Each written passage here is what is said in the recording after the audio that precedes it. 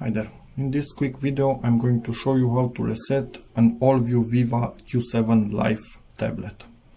Reset it, I mean, to factory defaults in case it's not powering on or something like that.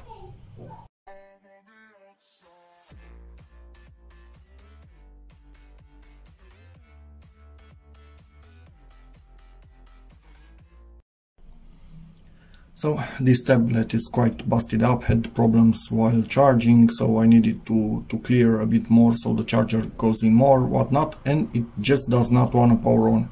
It goes to the screen when it tells you 8-core processor and whatnot. Actually, let me show you. It's easier that way. But it will never fully load Android no matter what I do.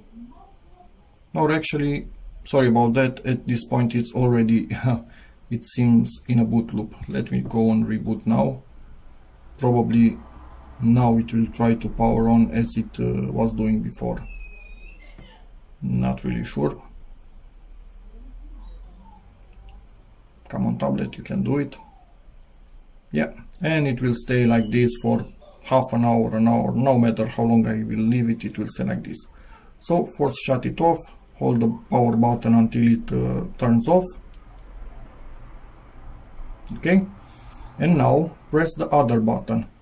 This one doesn't have volume up or volume down. If your tablet is not exactly this model and has a volume up and volume down, press volume up and power, but mine doesn't have it. So I'm pressing the single other button that has it, holding it, also pressing power, holding both of them for a little while, I think 10 seconds or something like that.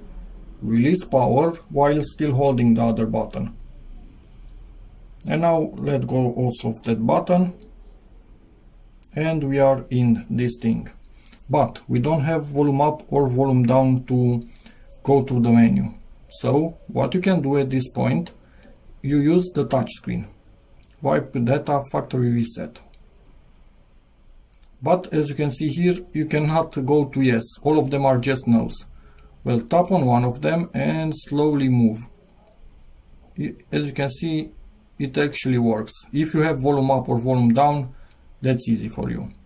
And now with the power button, you give the OK. And it's wiping the whole tablet at this point.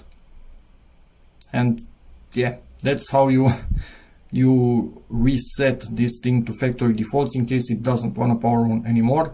And if even after this it doesn't want to do it, you might have camera focus, you might have a hardware failure sadly. So yeah.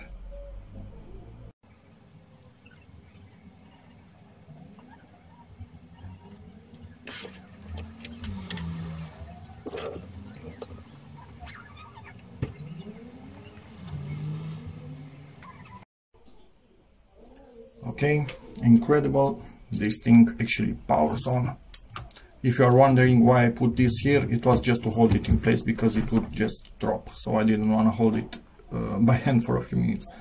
So in my case this has worked and the tablet can now be set up, and I should also charge it. But yeah, hope it also works for you.